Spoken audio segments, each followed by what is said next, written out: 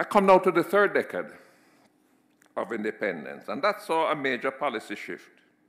Not a return to the Arthur Lewis model of encouraging foreign investment in a sterile, protected space. The new dynamics of the Western world, insisted upon by the multilateral institutions, would not have allowed that.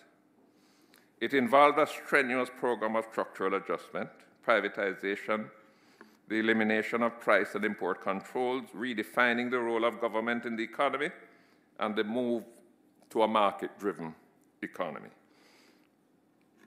The transition was far from painless.